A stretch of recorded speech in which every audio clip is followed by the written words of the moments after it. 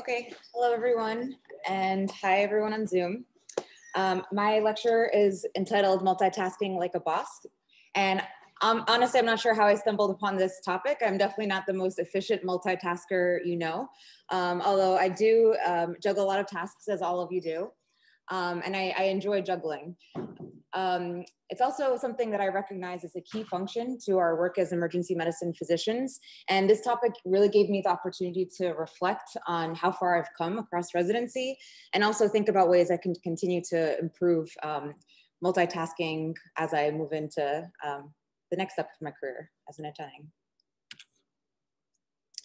Multitasking is a performance of multitasks at once. We all know this. I'm going to go over the expectations of us as emergency physicians, pitfalls of multitasking, and strategies to cope in a multitasking environment. So just to give a quick definition of what I mean by multitasking. So two tasks performed simultaneously, but really we know that most tasks aren't performed simultaneously, although we can perform automatic tasks simultaneously. Like usually it's two motor tasks or a motor task and a cognitive task. And those are tasks that are have become automatic for us, that have just been nailed into our brains through repetition. However, usually when we're multitasking, we're really task switching. And that's because our brain just can't process multiple tasks at once. So we're constantly moving back and forth between the tasks. And this picture of the funnel is just to get this concept of, we have all these tasks we're juggling, but really we can only give full attention to one task at a time. All right, so multitasking is one of our subcompetencies that's measured in new innovations. And basically level one, we all know we're starting with just one patient to a few patients, managing the tasks related to those patients. And by level 4, we should be able to employ task switching in an efficient, timely manner in order to manage the entire emergency department, or at least for us, maybe on a busy suite A day, part of that emergency department. ABEM also recognizes multitasking as a chief competency, and they test that during the oral boards by giving us these multiple case scenarios where we're presented with 3 cases at once. And this is a picture of the Marriott in O'Hare. For some reason, this is where, at least pre-COVID, this is where oral boards took place. And this is where our ability to multitask was tested. Although we know that the emergency department is more like this, where there are unpredictable volumes, patient presentations with a lot of ambiguity. There's constant interruptions, there's a time pressure, there's a lot of different noises and smells, a lot of different personalities. This is really the environment where we thrive.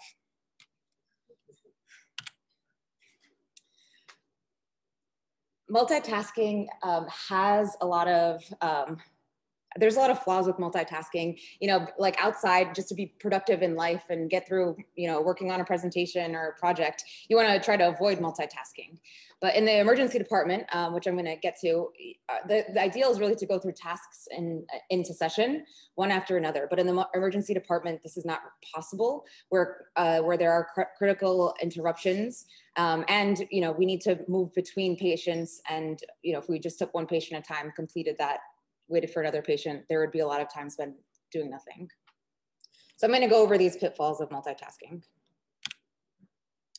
Before I do that though, I just want to quickly go over cognitive load theory, which describes our memory, or splits our memory up into long-term memory, which in theory is limitless, and short-term memory, which is our working memory.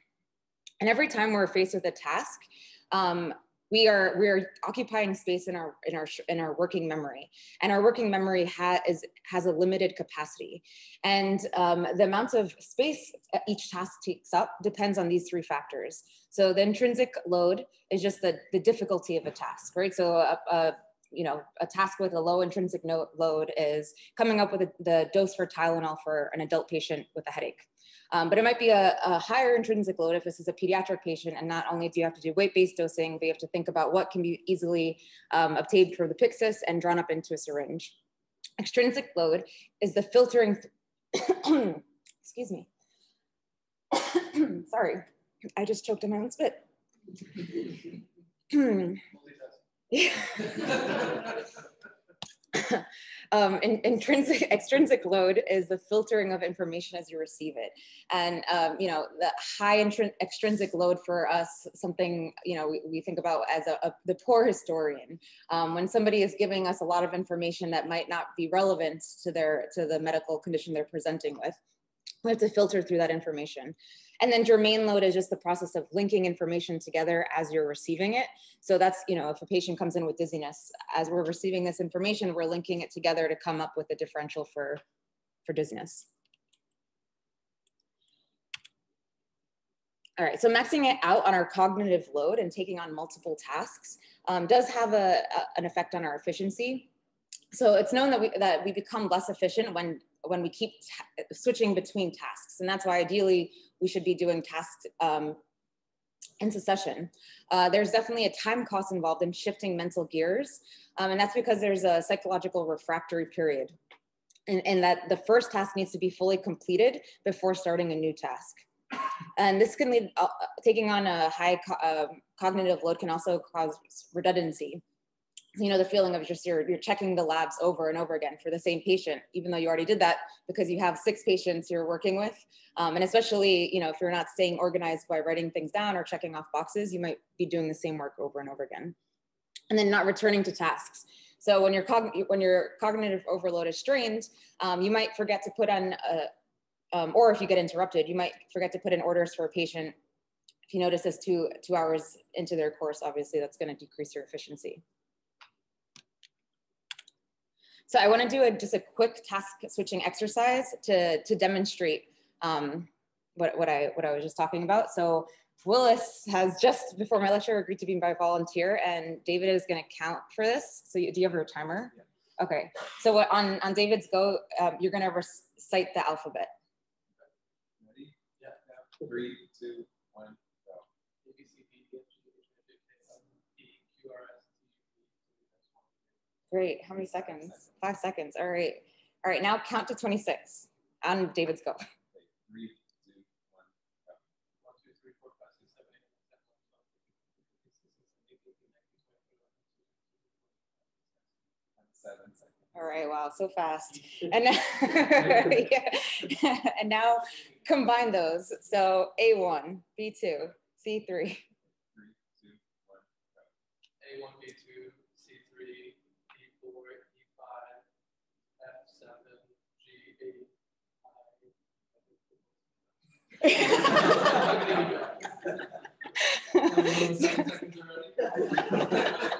So yeah, I did this with a couple of people, and it was what was it, 12 seconds, and combined for the alphabet, and then 26, and it's like around 40 seconds, 50 seconds, and you were worried about making an error, right? Which is going to lead me into the next part of this, which is reduced quality. So psychologists have found over and over again that when people focus on more than one task, performance suffers. One of the areas this is most widely discussed in is driving. So we all know when you text and drive, there's a higher rate of accidents. And that's because you're, not only is your focus split, but you're also looking away from the road. But it's also been proven that talking on the phone also increases the rate of accidents, and that's even if it's hands-free. In medicine, the area where this is research in most detail is in medication errors. So a systematic review published in 2015 in the Journal of Clinical Nursing found that over half of medication errors were due to interruptions. And I'm sure we can all think of a moment where, maybe we're about to put in orders for a patient, we get interrupted, and then that patient, we realize we start putting orders on the wrong patient. All right. Daniel Cannonham is a psychologist and author of a really great book called Thinking Fast and Slow, where he describes 2 types of thinking, system 1 thinking and system 2 thinking. And system 1 thinking is responsible for all, our automatic behaviors. This is where also our biases lie, just our emotional actions. And then system 2 thinking is really when we think through a task. And when you have cognitive overload, you're taking on a high task burden, difficult tasks, you're more likely to resort to system one thinking. So I'm not going to go too in depth into this, and although I'm really interested in cognitive biases, implicit bias, but Eden had a really great lecture on cognitive bias. So the one example I will give is that in this book, he talks about the study where they found that as patients were given a difficult task, increasing their cognitive load, and offered chocolate cake versus fruit salad, they were more likely to choose chocolate cake after the more difficult task. And that's just, because you're over-reliance on system one thinking, system one turns out like junk food. And I think most of us can relate to this from experiences on shift going to the deli. All right, anxiety and stress. There are physiological effects of increasing cognitive load. So the more we use our system two thinking, our heart rate increases, our muscles tense up, our pupils dilate. They've actually shown this how, based on the level of a task, the pupils become more dilated.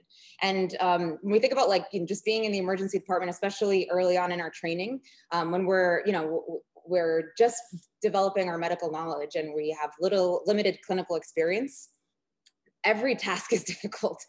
So we easily overload we can easily reach cognitive overload. Add that to just our just work hours and a lot of other stressors that we face in the emergency department. And no wonder we feel like this after work, physically and mentally exhausted.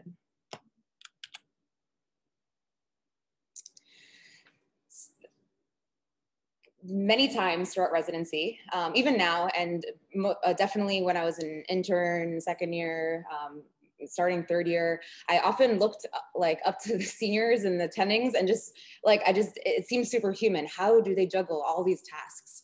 And there is this concept that a psychologist named David Strayer coined as a super tasker, where his research has found that for 2% of the population, their performance actually improves with multitasking rather than getting worse. And you can actually test your multitasking ability on this website that he created called supertasker.org. But I don't know if Kelly is an actual natural multitasker or which of our attendings are.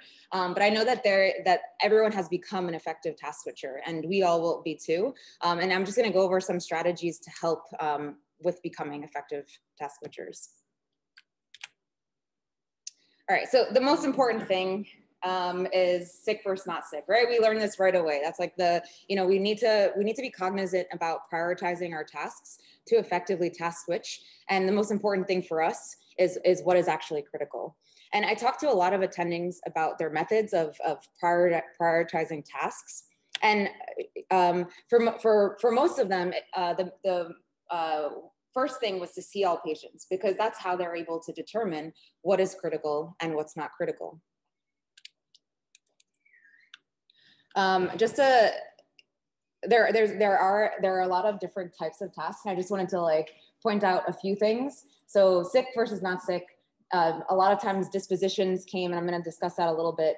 I thought it was also interesting. A lot of attendings didn't really have a set method that they used every time for task prioritization, and it came subconsciously. So I asked Brewster about this yesterday on shift, actually, and she says that she uses a task prioritizing tool in her life in general. She's a physician, administrator, MBA student, mom, and it uses an ABC form of triage, and she just kind of subconsciously does that at work as well. Ahern creates this mental map in his mind and sees all the patients, comes up with a plan, and then groups tasks based on short-term and long-term goals, doing critical tasks first for each patient. So I thought it was really interesting just to see different methods, but you will develop your own method, or you should really be intentional about developing your own method, because when you have a high task burden, it's important to prioritize those tasks. Just a quick thing on dispositions and delegation. I remember dispositions, for some people it comes naturally. You want to get patients out the door or admitted. For me, I originally thought, all right, so I know what the plan for this patient, they can kind of like hang out there while I do these other things that are important. But what is really important about dispositions as well as delegation is cognitive offloading.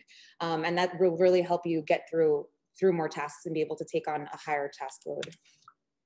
Interruptions. This is my dog, Luna. And I want you to interrupts me all the time. And I want you to just give a few just common interruptions in the emergency department. If anyone, I actually don't have the chat up here, so. Sign the CKG. Sign the CKG. Sorry, David, how do we put up the chat?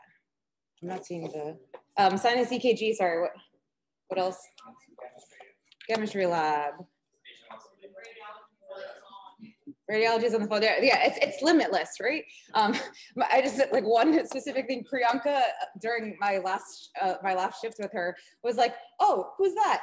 Like in the middle of doing something, and it was like, "Oh, that's an electrician." Just like random interruptions come from everywhere. I created a. Oh no, I can't switch. There's so many good ones on chat too. Okay. Oh yeah. No. All right. So this is the short list I came up with, which I am diabetic. I need food. I'm reading off the comments now because there's a lot of good ones. All right. Resident is hungry. Change orders. All these things. It's endless.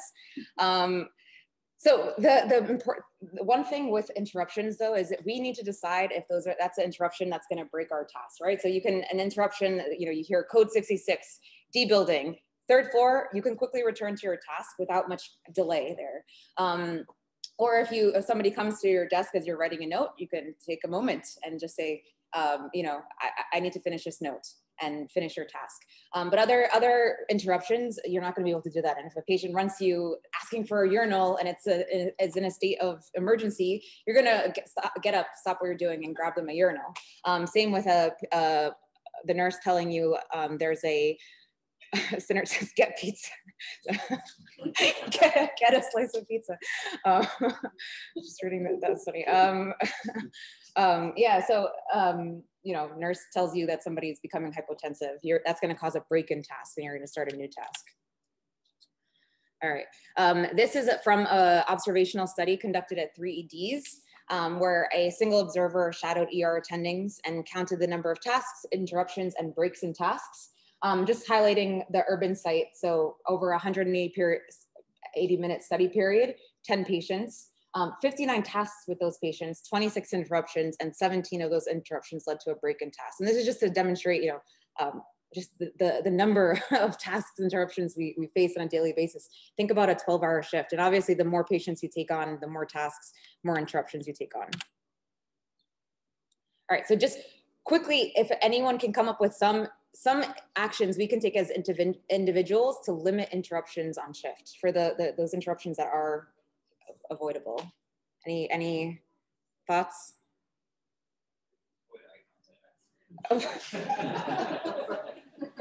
Yeah, that's all right. Avoiding eye contact. I think feeling empowered to ask people to wait. Yes, absolutely. And that took me a long time. Yeah, no, it takes a long time. And I think a big thing for me was owning the fact that I task switch. So I think owning that fact helps you say, you're going to stand here with this EKG for 2 minutes while I just finish this task. Right. And if someone comes and talks to you and you're writing a note, I mean, you could, I guess, continue, which I do sometimes, just continue to write the note as they're talking to you. But I mean, you're not giving them attention anyway, so you might as well just say, hold on. So communication is a great one. Mindfulness is one that I thought of just because, and this is also from my reading, just because not only is there external stimuli, there's also internal stimuli. So just the practice of mindfulness so that, we're not bringing what we just went through at home. If there was like, some just thinking, does Luna have food like available for her or something that might, going into work after an argument or even experiencing an argument at work or a difficult case, how do we move forward and stay focused in our tasks after experiencing that? It's definitely an art and it takes time to develop. And then limiting obviously tech distractions, which is hard. Every time like I got a citizen notification, it was really difficult not to look. And delegating tasks. Oh, I meant to ask for administrative actions, but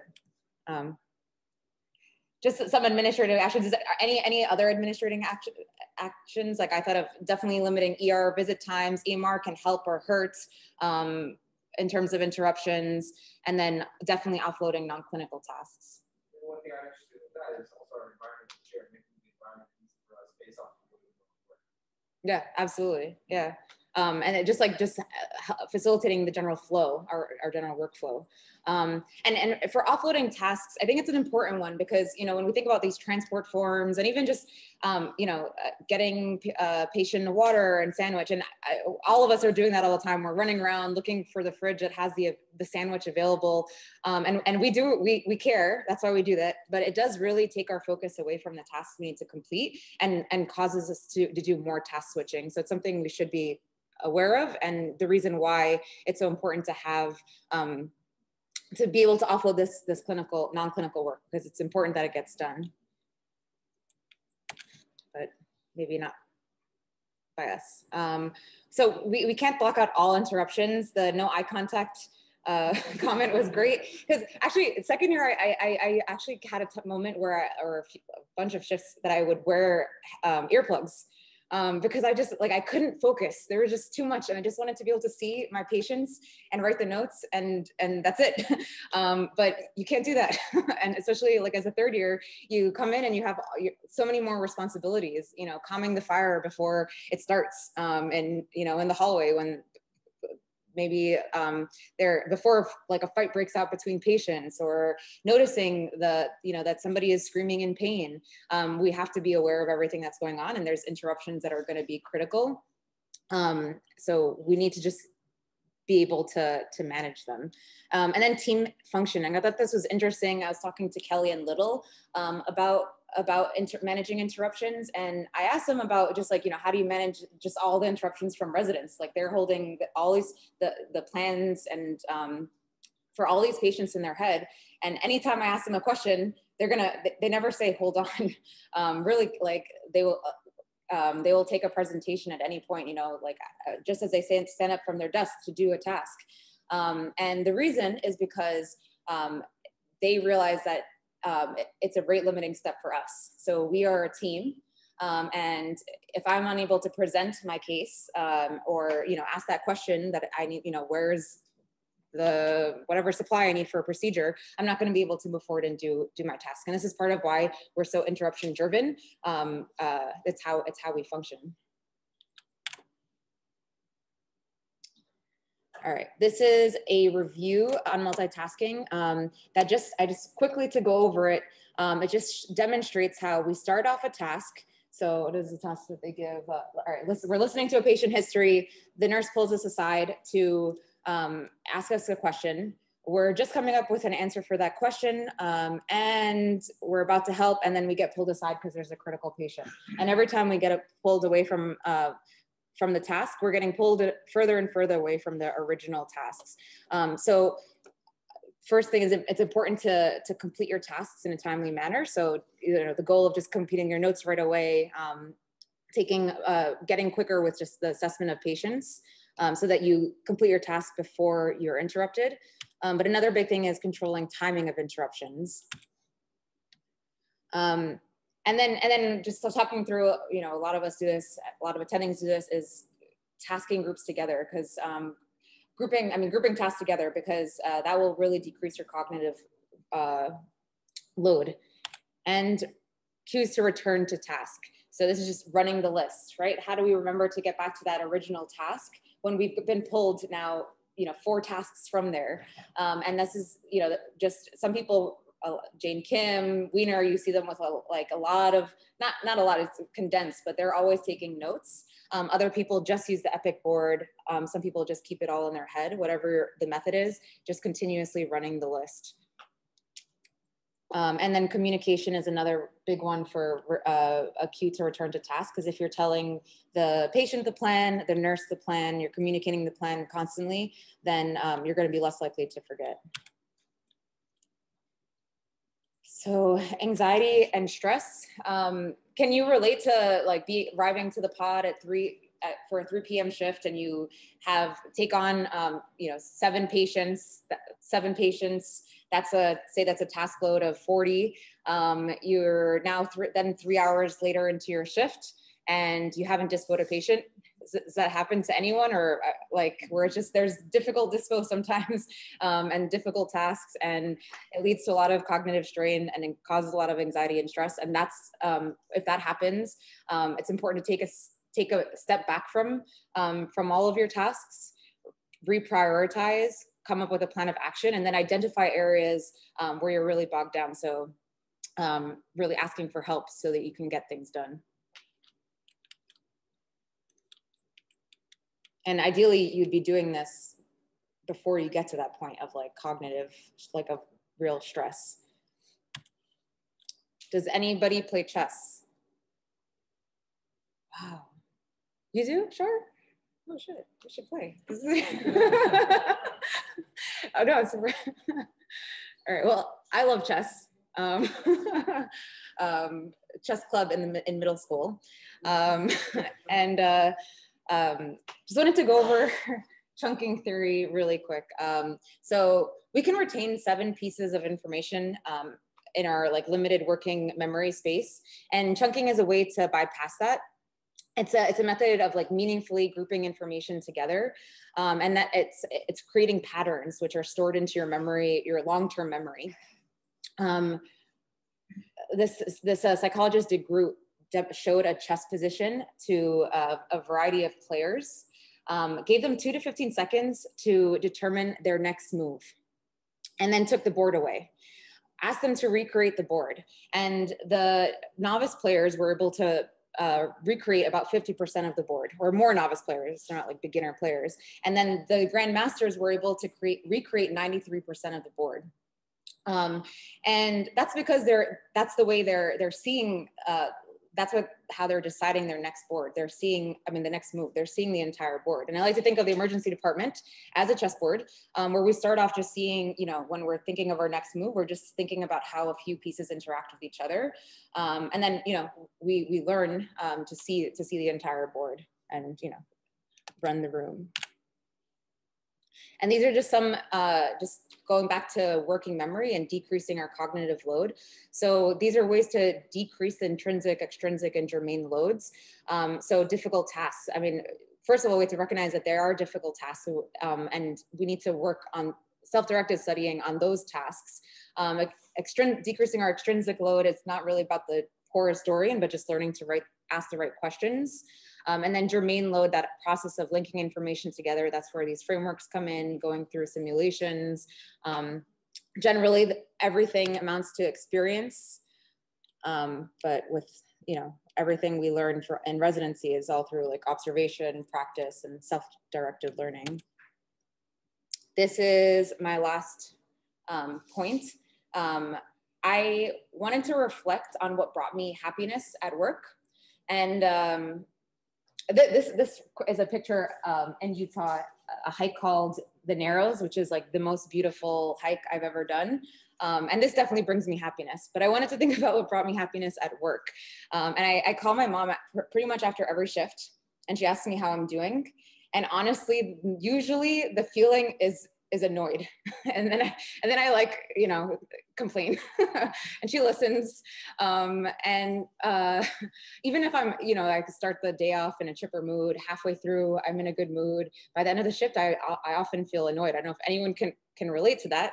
And even like happy moments with patients and with colleagues and, good diagnoses, and those get washed away during a 12-hour shift.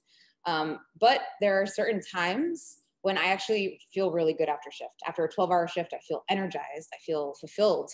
And this brings me to this idea of flow, which Mihaly Csikszentmihalyi, a psychologist who studies the happiness, describes as the state of effortless attention. It's like, we also think of this, in sports, like being in the zone, runner's high.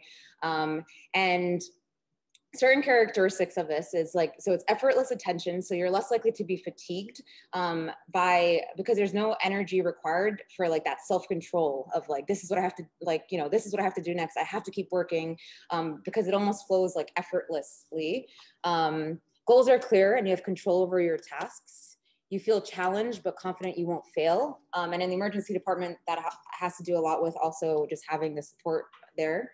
12-hour shifts fly by and you feel rewarded afterwards. And I know, you know, not every shift is going to be like this for me moving forward, but I hope that by being a little bit more intentional about my workflow, I can have more shifts where I can reach that state of flow. So takeaway points, task switching decreases deficiency and leads to errors. We should recognize this, be aware of this during shift. Because stakes are high in the decisions we make. Be intentional about task switching, work on decreasing your cognitive load for tasks, take control of interruptions and complete your tasks as quickly as possible. And work on completing your tasks by grouping tasks and returning to task when you get interrupted. And I hope everyone finds their flow, take a deep breath, ask for help. Any questions or comments? Okay. Then, thank you. Yes. It's great lecture, and I think it's a really important topic for us. I think it's real important to remember that you cannot do two things at once. You have to task switch back and forth, and if you try, you're going to fail. For you of the senior residents in the room who are going to be attending soon, I think the most important thing you can do is see the patients before the residents, because you'll know what's wrong already. You don't have to pay super close, like on point, pay attention to everything the residents say while they're presenting. So you can let your mind run the room and do other stuff while they're presenting. That's a large chunk of your time, the presentations. They take up a very large part of time. So if you already know the patient, you know what their plan is, then you can listen to their presentation and point out anything they do wrong, but for the most part, you're running the room in your head and you're getting your other information in a row. And then when you come up with a plan, you pay attention, you go over the plan with the residents. But seeing the patient first before them is super important because you don't have to use so much energy, mental energy on it. Right. That's a large portion of your day, just listening to presentations. That you're just doing things twice. You saw the patient and you're listening. It's sort of a waste of your time. Good point. All right, thanks. Yeah, I know we have a little time. Thank you. And I love you all. So thank you.